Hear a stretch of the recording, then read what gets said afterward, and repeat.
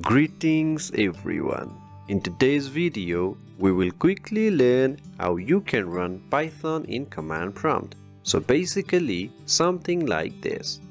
Let's get started. For more contents like this, please subscribe to our channel and press the bell icon.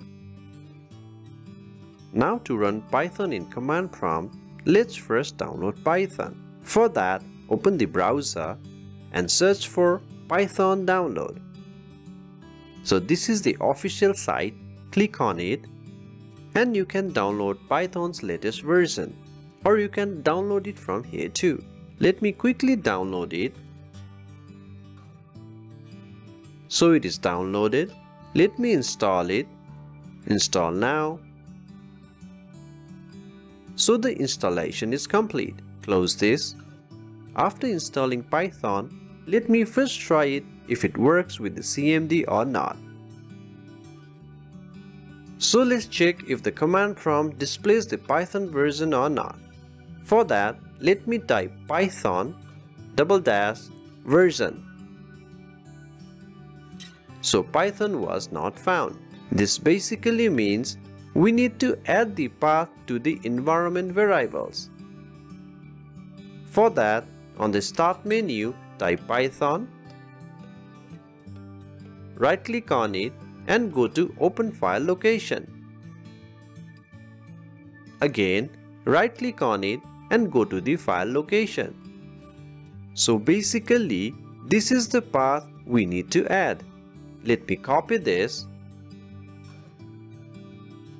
Now on the start menu, search for environment variables. This is the one, click on it.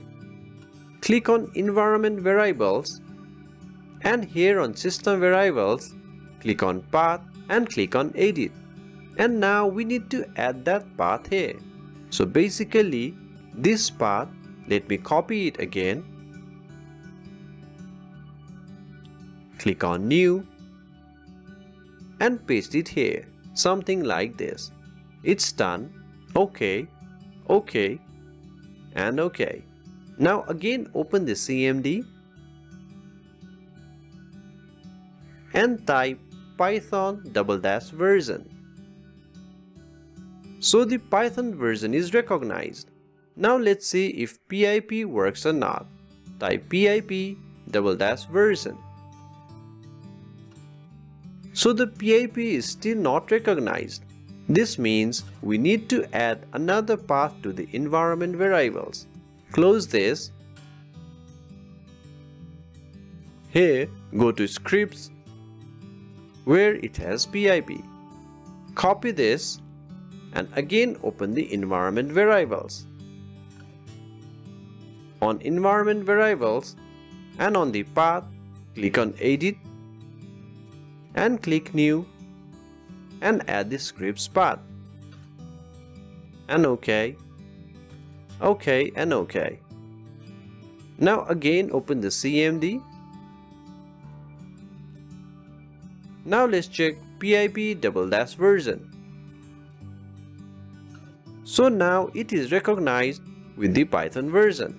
Now you can simply run the command like pip install and install the required applications.